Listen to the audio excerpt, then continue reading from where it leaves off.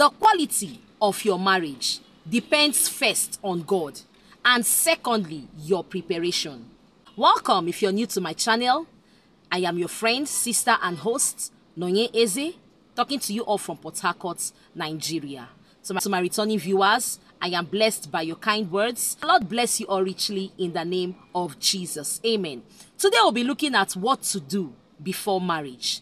And if you're yet to get married, if you're a spinster, a bachelor, then you are privileged seeing this video. I was not opportuned to see videos like this, but the grace of God found me. So to you, under the sound of my voice, you are blessed and I am happy to have you here. What to do first as a lady or a man before marriage? Child of God, you can't over-prepare for marriage. Don't mind people that will see you reading books. They see you going for seminars. They see you learning, wanting to become the best version of yourself. And they tell you, don't you think you're doing too much? Child of God, nothing is too much when it comes to preparation for marriage. As a matter of fact, you can't over-prepare for marriage. Of course, as children of God that goes to church, we are often told during marriage seminars that the bed undefiled. Yes, that is one very common one. Don't defile your bed. Keep the marital bed holy until it is time, until the rings are worn, blessed and worn. We just focus on that aspect and we're gradually losing so many things. We're gradually losing one very important thing, and that is what I'll be talking about here in this video. You are focused on not defiling bed, and that is all that matters to you. How about healing from the broken relationships, from those that stabbed you, from the man that injured you in your past relationship, from the woman that ate your money and ran away, from heartbreaks generally? How about healing from those things before you step into a new relationship? How about wiping off the pictures of pains before stepping into another relationship? How about forgiving that person that never apologized before stepping into another relationship? Now, this is a very sensitive one. I will go back, but let me talk about this before I forget. Of course, you have mourned your late wife. Nobody tells you how long you mourn. It's a painful one. You can mourn as long as you want to. But I beg you, heal from that pain. Guide your hearts with God's word. The word of the Lord is what will encourage you during your trying times. And if you seek God, you will find him. If you seek him during your time of grief, asking the Holy Spirit to be your comforter, God I serve never fails. He will come through for you. He has given and he has taken. And he knows that there are others grieving. There are those mourning the departed. And you as a husband or as a wife, take your time. Mourn very, very well. When the Holy Spirit has stepped into that situation, you know when to stop. And you begin to glorify God. We all at some point in our lives has lost a loved one. Or better still, we lost a loved one. Death is something that is inevitable. Speaking to you, I've lost a loved one. And I took my time, I grieved. I grieved until the Holy Spirit helped me to overcome it. That doesn't mean once in a while I don't remember my late brother. I do. There are times I see somebody that look like him and I say, oh, and I just remember him. And that is it. Now, this is for me and my brother. Bringing it into marriage, that is a widow or the widower, know when to stop. You stopping doesn't mean the memories of your deceased loved one has wiped off, your brain or something. No, there are times you just remember them, but this time, you're not remembering them in comparison to your present wife. Now you have to heal completely from that loss. And that is why I said earlier that nobody tells you when to stop. If you know you are not yet satisfied, or better still, you have not healed from that loss, please don't marry another wife. Be very much patient, control your urge, draw closer to God the more as a pastor or as a woman of God. Don't be in a hurry of what people will say. Men of God that are widowers and women of God that are widows rush into another relationship is because they don't want to be called fornicator or adulterer. They don't want to attach a stigma, like a name, to them. And you see them a month or two, boom, another wife is by the corner, or another husband, they're moving. They are not yet healed. There is still a wound, a broken heart that is yet to be amended, that the Holy Spirit all by himself needs to, bring about wholeness. And you see the young pastor rushes into another woman, the young woman of God gets another man, and boom, every little trigger. If it were to be my late husband, if it were to be my late wife, unknowingly to them. Now these are statements that comes out of their mouth unknowingly. That is because there is still a wound. You are yet to heal from the pains. You are yet to be patient enough for the Holy Spirit to wipe off those things, those pains, to by himself heal the wound, heal the broken hearts. And now you're seeing a picture of your late wife in the present wife. And because, of course, these are two different persons, different personalities. They can never be the same. A little thing triggers you, and you begin to compare your wife to your late wife. You begin to compare your husband to your late husband. That is because you did not take time to heal. You did not give the Holy Spirit quality time to heal that broken heart, to make you whole again, to the point that even when you remember your deceased wife, you just smile at it. You crack it as a joke to your present wife that, oh, my late wife used to be this and that, and you people just laugh over it. And this also applies to you that is yet to get married. Not just to the pastor or the woman of God. I know why I had to say this so that it doesn't escape my memory.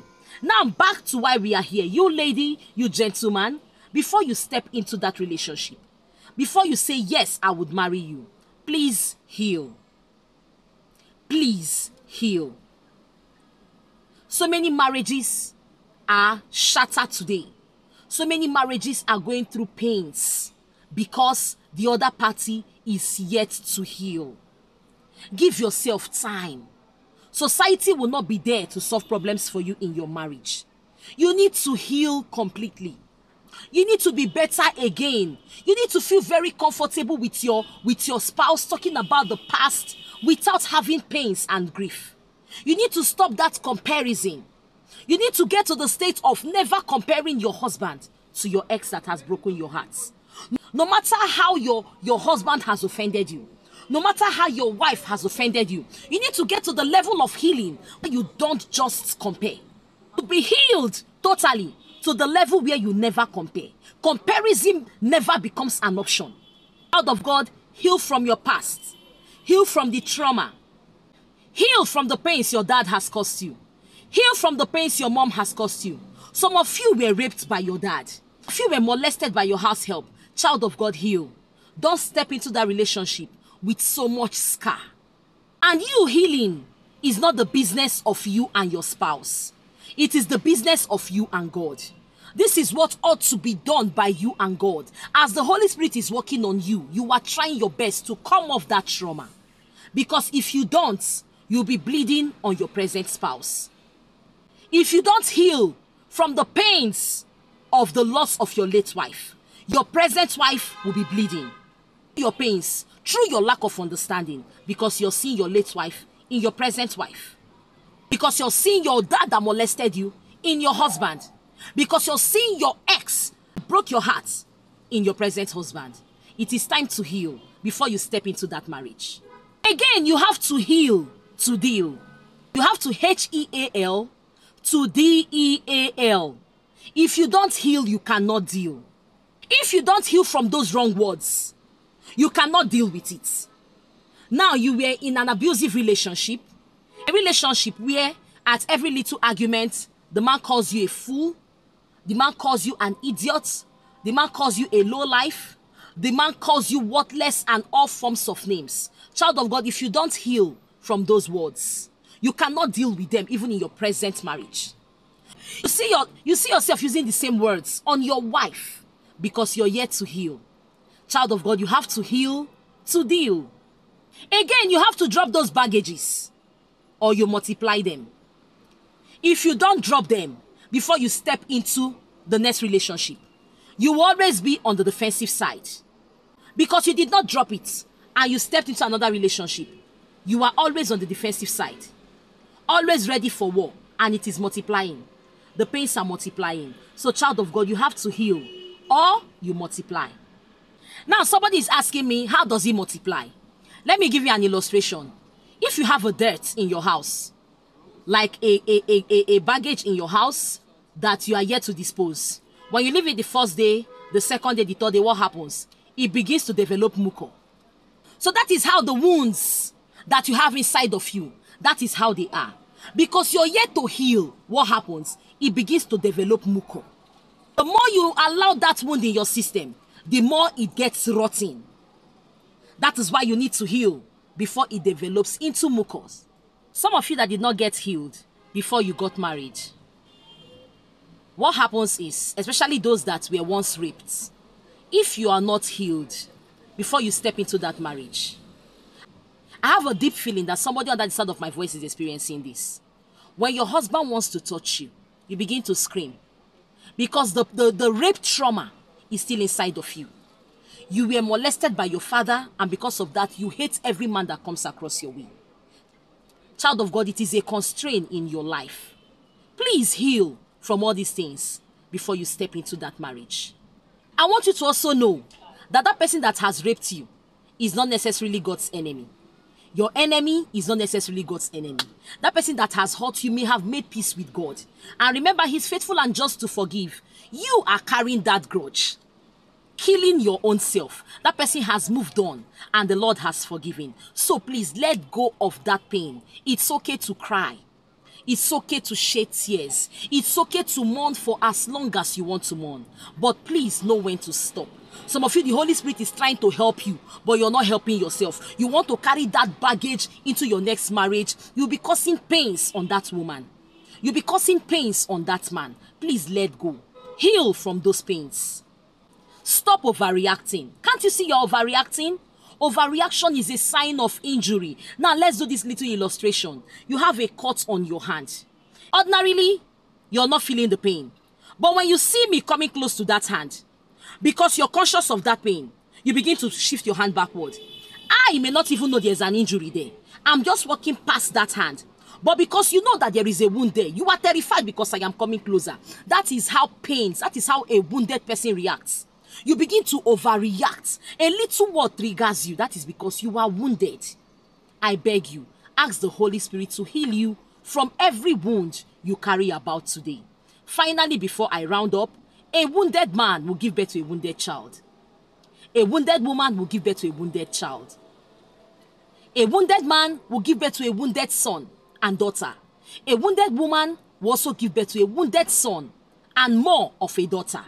Because we are like mirrors to our children. I'm like a mirror to my daughters, and my husband is like a mirror to his son. They are both watching us. So I beg you in the name of God, heal from that wound. You cannot do it alone. I am a shoulder to cry on. You can call me. You can reach out to me on WhatsApp. We'll hold hands together and we'll pray. The Lord will heal you. Just ask and trust me. You will receive and you'll be made whole again before you step into that relationship. God bless you all. I love you. If you're yet to subscribe, the time to do that is now. Again, click on the thumbs up and share this video. You have no idea whom you will be elevating. God bless you. If the Lord has also laid in your heart to become a partner here in TGN Ministries, kindly click on the link in the comment section to become a partner. Loads of benefits, and the Lord will keep increasing you all round in the name of Jesus. Stay glued. Click on the subscribe button. See you in my next video. Bye for now.